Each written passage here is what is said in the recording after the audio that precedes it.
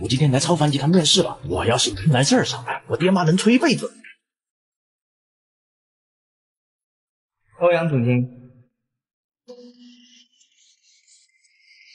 你就是汤小鱼吧？对，我是超凡集团的人事总监，我姓欧阳。您好，您好，欧阳总监。跟我来吧。哎，他是来面试的呀？我看不像，倒是像直接来上班的。怎么可能？肯定是什么关系户。你看欧阳总监亲自上来见。你不用面试了，我直接带你去部门报道。真的不用面试吗？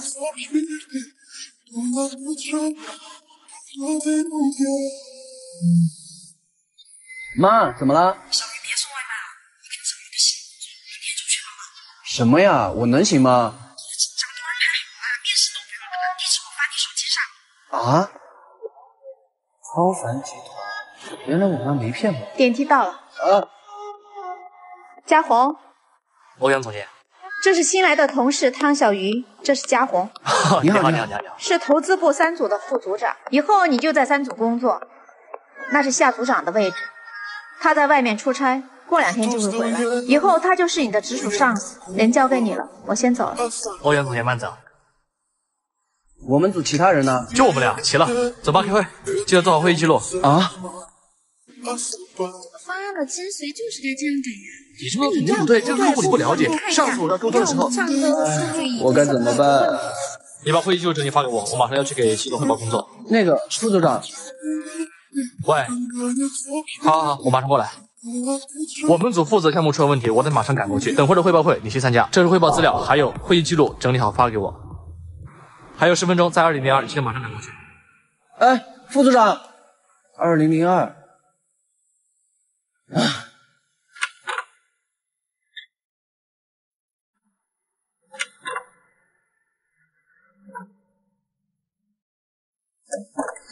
不好意思，我迟到了。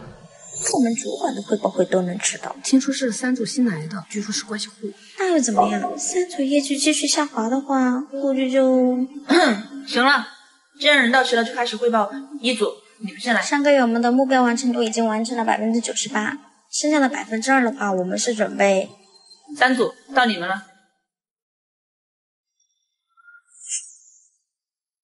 3组最近在跟进一家 AI 公司，这家 AI 公司他没嘴巴吗？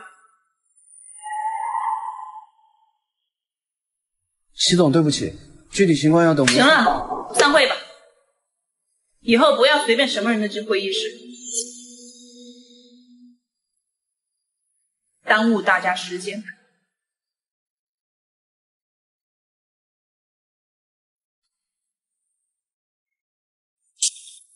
这就是你的工作汇报记录，连公司保洁阿姨都写的比你好。我以前没做过。没吃过猪肉，总见过猪跑吧？别告诉我你什么都不会。那你以前做什么的？哦，我以前做过快递员，还做过收银员。我上一份工作……停！你怎么进的公司？人事部都不筛选一下的吗？我妈让我来的。你妈？哦。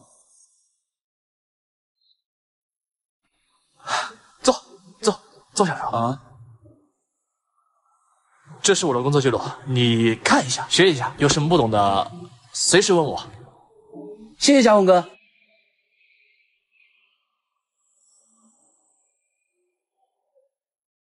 水源，找你半天了，走，开会去。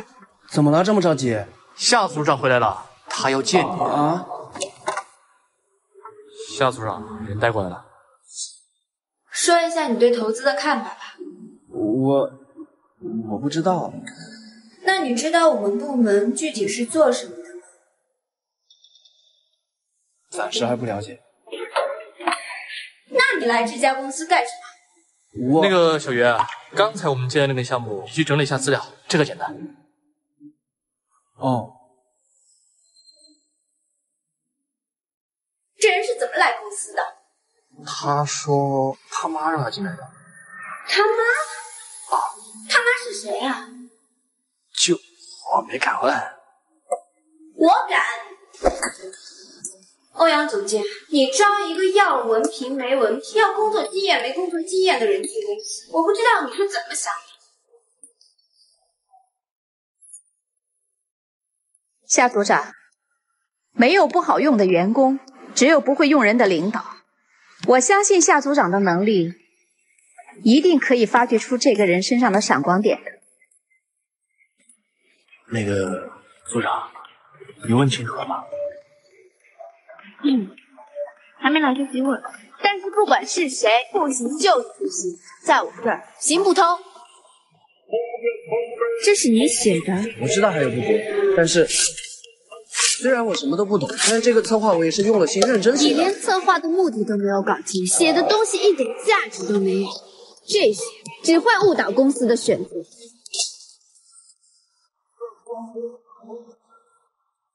组长就是刀子嘴豆腐心，其实啊是为你好。你教教我，刚来的时候也是什么都不懂，现在不也好了？只要啊你找对了方向就好了。没事儿。哎，姐，这个策划案，这个我应该……嘉宏哥，你帮我看一下这个文件。嘉宏哥，你帮我看一下文件，我再改。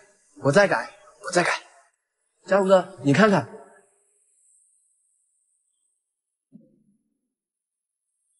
哎，你这有点意思啊，我让夏组长看一下。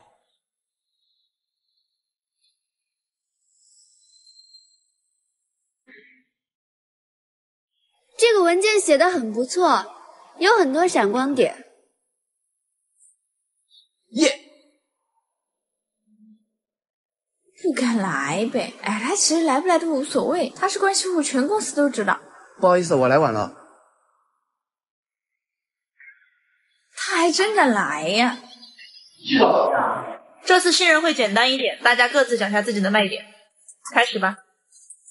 我的卖点就是我的学历，我毕业于……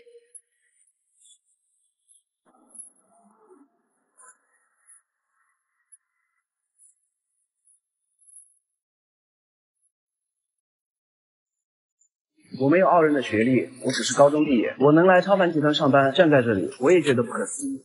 公司里有人帮助我，也有人嘲笑我，但这些我都不在乎，只希望大家今后对我不要另眼相看。对于我有什么卖点这个问题，我觉得它本身就是有。什么问题？一个人怎么能决定自己的卖点呢？卖点是由别人需要，市场需要什么决定。我不能决定自己的卖点，我的卖点是由在座的大家决定的。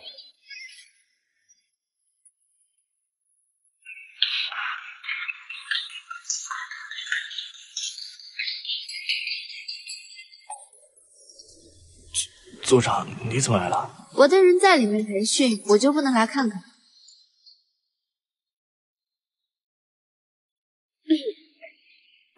我想了一下，那个新来的，我要多观察一段时间。